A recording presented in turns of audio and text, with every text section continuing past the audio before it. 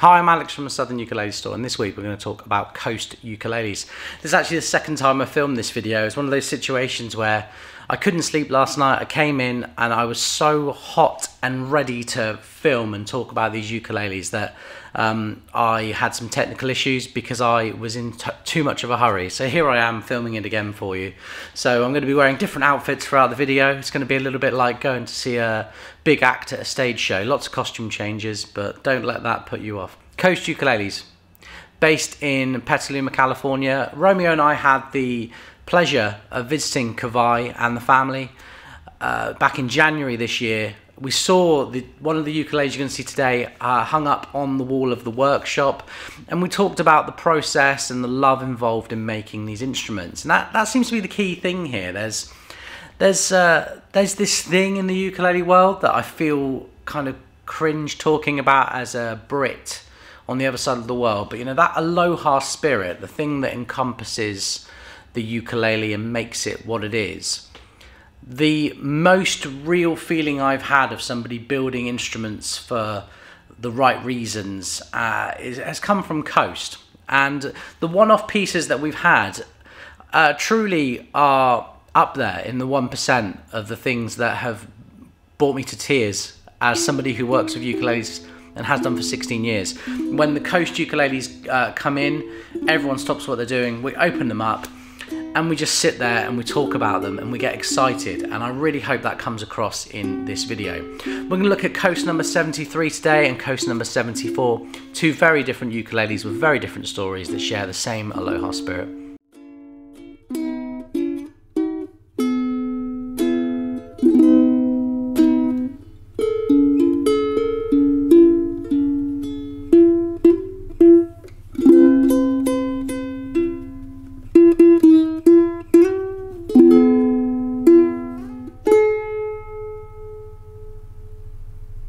First up today, we're going to look at Coast ukulele number 73. Look at it. What can I say about this? This is just absolutely stunning. The wood in question is Tasmanian blackwood, which is obviously not Hawaiian koa, but shares very similar tonal properties, and I find actually look-wise, a good piece of Tasmanian blackwood looks very similar to a high-grade piece of Hawaiian koa. And being the same kind of hardwood, they share the same tight mid-frequency response when they're being used and when they're being played. Previous Coast ukuleles we had were Hawaiian koa in the live edge, but to see a piece of Tasmanian blackwood used in this way is a rare treat. The sound hole is live edge, so this is an imperfect piece of wood split into two, book matched, and then used to create the live edge sound hole, you know, the actual wood as it is, rather than formed and shaped and cut. You don't see too many live edge ukuleles. It's something that I think Kawai probably knows the Coast ukuleles are most well known for. Certainly the way I found Coast ukulele was by seeing a live edge koa ukulele for myself and saying I must try this and feel this and see this and experience it. You have maple trim, so you have maple front and back binding on this ukulele with twin sound ports, side ports. So can you see me? Here I am. So this is suitable for a left-hander or a right-hander. In fact, Kawai has made this lefty-friendly by putting dots on both sides of the neck, and it's a maple binding on a Tasmanian blackwood neck. Really figured neck, actually. Lovely figure into the neck. The neck is satin, but the body is a kind of buff back water-based gloss. You have a rock maple fingerboard with zero coaty block inlays. Block inlays are among my favourite things ever in instrument world. When you're a player and you're looking down, block inlays to me, certainly they remind me of the late 70s, early 80s of guitars, which is not necessarily a good thing, but I like it. The zero coaty blocks look great when they're matched with the side dots there. Going up to this motif. This absolutely stunning nighttime scene made using stabilised, dyed inlaid pieces of wood coming together to make the nighttime motif. It's just stunning. It's absolutely gorgeous. You've got the nighttime sky, the clouds, the sea, the cliff edge, the beach. It's all there. It's all there. It's a piece of art. I love when art meets function, when musical instruments become more than just musical instruments. That's That's the thing that makes me get emotional as somebody who works with them for a living. I just love these. Previous live edge ukuleles we've had have had a very decorative inlay down the fingerboard. This one, all of that craft and time has gone into this stunning nighttime scene here. The Coast logo is actually a half moon, and you have here the half moon Coast logo in the scene. You have gold Goto planetary tuners with Ivoroid buttons, and other features about how you would play a Coast ukulele that are important. It has a radius fingerboard, so a 12-inch radius fingerboard. For those unfamiliar, most ukulele fingerboards are completely flat, and the 12-inch radius is just a slight curve, so if you're playing bar chords, it will naturally work to the curve of your finger. You have a 0 fret with a bone nut and saddle, and the 0 fret's there to improve intonation, so rather than the scale length starting at the nut, it starts at this 0 point here. So there are a few features here that set Coast apart from everything else. You don't see too many of these things, certainly not on manufactured instruments, but on these one-off builds, all of these things coming together really help make a Coast ukulele special. I'm going to give live edge number 73 a play for you now and see what you think.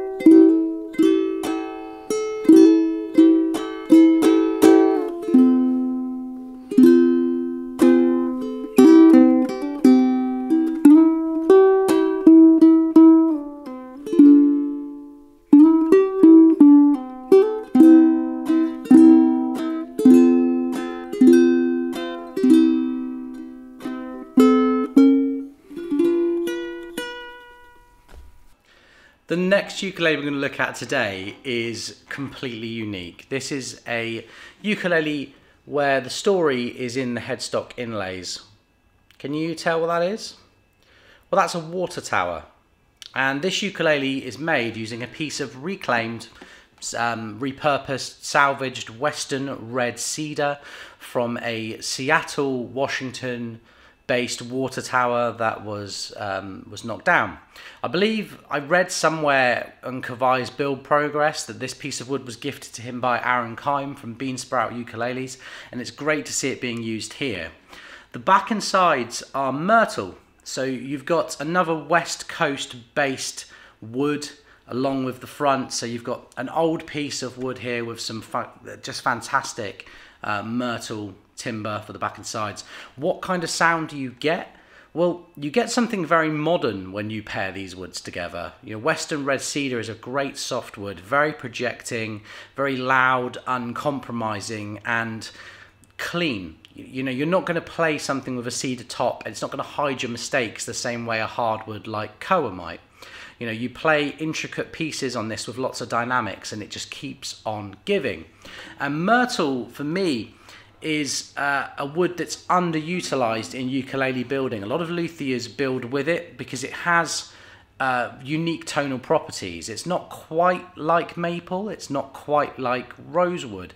It's kind of a soft, reflective, loud wood. So when you pair these two together, what you're getting is dynamics and a very modern sound, a kind of recording, crisp sound, high definition sound. So the two ukuleles we looked at today, you've got something traditional, it almost feels very Hawaiian in that live edge Tasmanian blackwood, and then you've got something ultra modern, almost kind of like a 90s Breedlove through to Taylor guitars, you know, something very contemporary in number 74 here. The rosette is a water tower themed rosette. You'll see it's inlaid pieces, almost like the top of a well. You have a stabilized myrtle fingerboard, something I've never seen in 16 years on a ukulele. So it feels very similar to me to walnut or palfero. It's a really lovely kind of absorbent wood, very, very good under the fingers. Once again, you have that 37mm nut width with the 0 fret, a very unique neck shape and depth on Coast ukuleles with almost like the Miller style. It's not rounded, it's almost squared off in sections. So it feels like it's fitting to the wrist behind you. It's another very modern thing. It's the kind of thing you only really see on instruments where the necks are shaped by hand rather than kind of on a production line. You have on the back here a walnut back plate with the Goto planetary tuners. You have a myrtle neck, so myrtle all round on this ukulele apart from the front. And I love this ukulele. It's more understated than the live edge, and it's not as instantly in your face, but I love the story it tells, both when you look at it and when you play it. But you're in for a treat whether you're the audience member or the performer with this. Let's give number 74 a play and see what you think.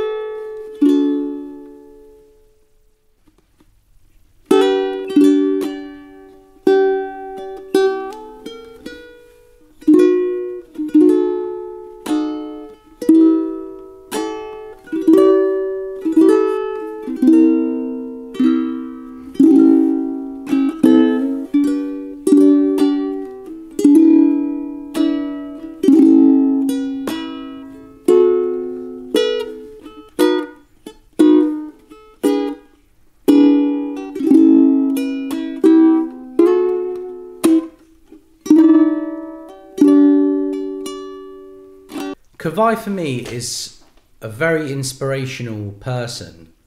As a young dad myself, I say young, you know, I'm in my mid-30s, but as a single dad, I found Coast ukuleles at a very interesting time in my life.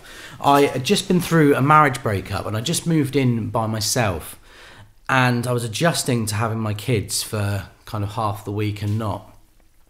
And I found Kawai on Instagram and saw that this really inspirational person was building ukuleles for their late wife. And I did some digging and some investigating, and I just felt this vibe that the ukuleles that Coast were producing kind of had more love in them, like more story. I don't know, it's very difficult to put this across because this is my personal thoughts, which is why I put it at the end of the video rather than kind of leading with it. I don't like talking about Kawai's story as a professional thing, but more as a personal thing. I find Kawai very inspirational. When I met Kawai and the kids with Romeo in Petaluma in January, I just felt there was something really special going on there. You've got somebody raising 2 children by themselves. Lost a partner when they were pregnant with a 3rd child, and it's incredible how Kawai doesn't let that break them. So, as a family unit, those kids know all about those tools. Those kids are really involved in the process of building the ukuleles, and it's just lovely. After so many years of being here at Southern Ukulele Store, Rob, the old owner, and I always like to invest in people. We want to work with good people, and I'm so happy that I can continue that because I've not really found a person more willing, more deserving of attention, praise, and just the platform that this YouTube channel can give them than Kawai. So I really hope you enjoyed the video. I really hope that I didn't waffle on too much at the end, but those of you that have been following the channel for 10 years now, you'll know, I'm an emotional guy. It's not always just about the ukuleles, but it's so lovely when the ukuleles match the person. And that's what I find with the Coast ukuleles. So if you're a collector and you've got some very special one-off pieces in your collection, keep an eye on Kawai, keep an eye on Coast ukuleles, because I think that in the years to come, there's no one head and shoulders above Coast at the moment, and I think Kawai is just going to continue to get better. I'm just delighted to be able to show them to you. So thank you for watching, and I'll be back very, very soon.